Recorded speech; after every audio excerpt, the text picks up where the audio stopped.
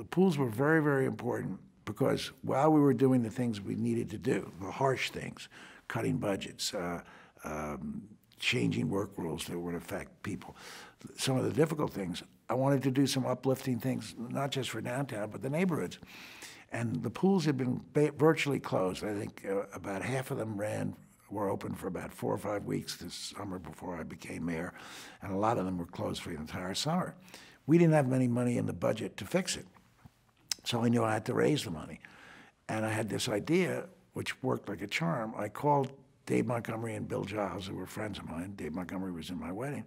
And I said, would you guys get behind this? Can you get me a player to be the face of the Pull for the Pools program?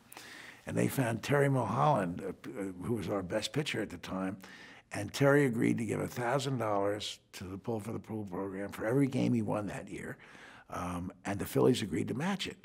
Well, we needed to raise $300,000. Terry actually had a good year, won 14, so between him and the Phillies, we raised 28. But Terry and David would come to meetings with other corporate executives, and bingo, within a few weeks, we raised $325,000. It allowed us to keep every pool in the city open for the entire summer. It allowed us to bring about 6 or 7 pools that were closed the summer before, refurbish them, and bring them back to life.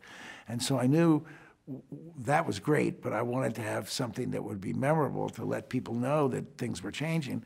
So I embarrassed myself, I was in terrible shape back then, by jumping in the pool in a bathing suit with all these kids. And it was great fun, and it was a great visual. And again, it sort of set the tone.